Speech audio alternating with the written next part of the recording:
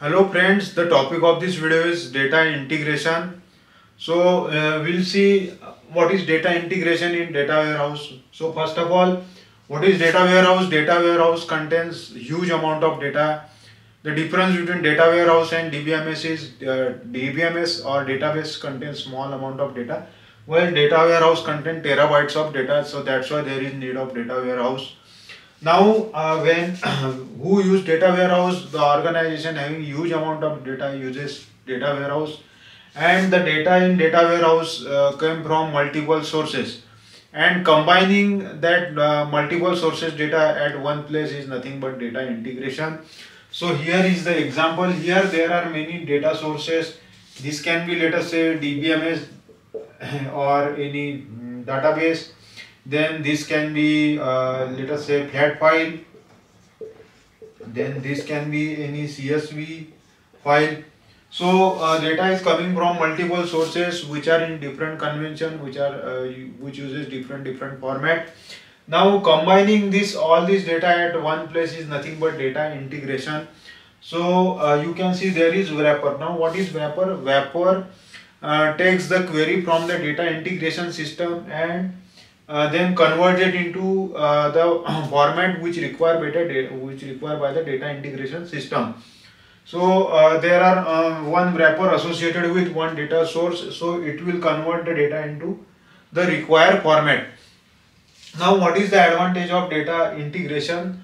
Data integration, if you combine multiple sources data, then it is very easy to analyze because all the data is converted into one unique format. Now for data integration there is tool called ETL. ETL means extract, transform and load. So data integration uses ETL tool. So ETL means extract the data from the data source, transform into one unique format and load it into the data warehouse. That is how ETL tool works. Now there are various, let us say, issues because data has different conventions. There is different data coming from different sources. So there is different format. So there are some issues in the data warehouse. So we'll see what are the issues in the data integration. So let us see what are the issues that can be in the data integration. So let me clean the board.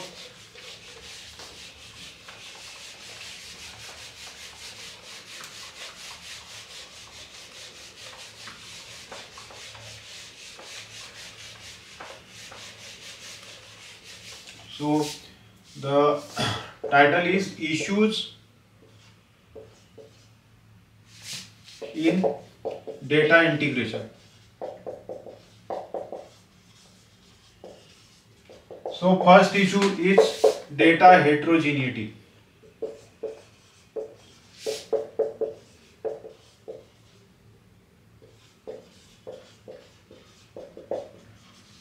What is data heterogeneity? Heterogeneous data means data which is in different format. Since the data is coming from different sources, there is data heterogeneity having different semantics and syntax. So combining all this data at one place is one of the issue in data warehouse. Then next is data scalability. Since we have to integrate huge amount of data, the integrating that huge amount of data is very complex task, or it can be very tedious task. So this is the second issue in the data integration. Now third is, you can say, data security.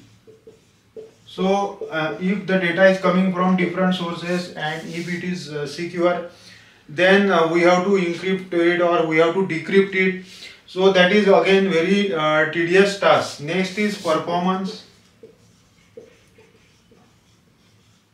So since the data is coming from different sources and we have to combine it, performance of the system may affect. So that's why again this is again one major issue. Performance of the system may get degrade. Then next issue is data semantics. Now different data has different convention or different format. So combining all these data into one proper format is again one of the big issue. Then sixth issue is data compatibility.